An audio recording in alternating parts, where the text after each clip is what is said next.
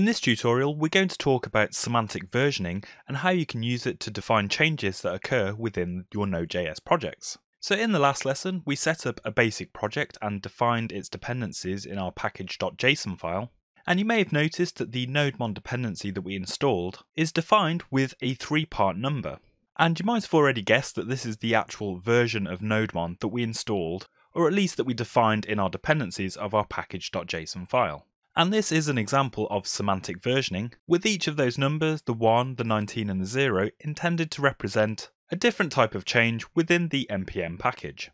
So semantic versioning isn't something that's unique to Node.js projects, but I think it's important to have a quick look at it now, just so that you understand what it means for the dependencies that you're installing, and also how to use it within your own projects. So there is actually a website, semver.org, which is set up to explain what semantic versioning is. The first number represents when you make a major change to your package, and it may no longer be suitable for use within other people's projects. For example, you've made a breaking change by removing a function which is commonly used, for example. So obviously people are going to want to know about it if you do make a major change. The second number is when you've added some functionality, but people can still happily use that package within their project, but it will just give them a new function or feature which they can make use of.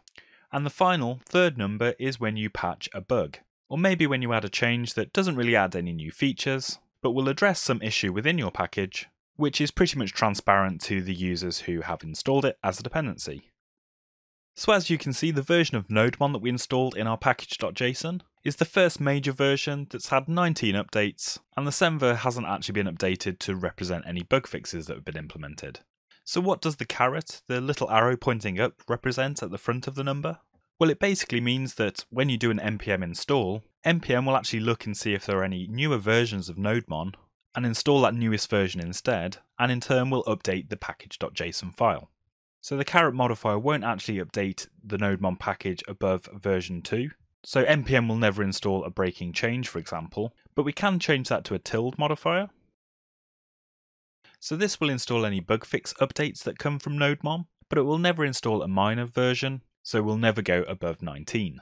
You can actually put ranges within your semvers as well, so have greater than or less than versions, but that's quite uncommon. But one common thing is to actually remove the modifier completely, so that version 1.19.0 will always get installed no matter who is running npm install.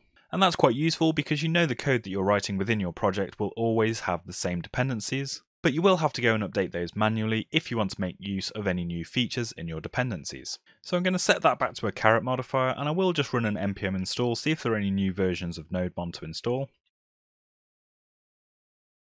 And there doesn't seem to be any new versions at this point. So as discussed, you can make use of semantic versioning within your own projects within the version property of your package.json file.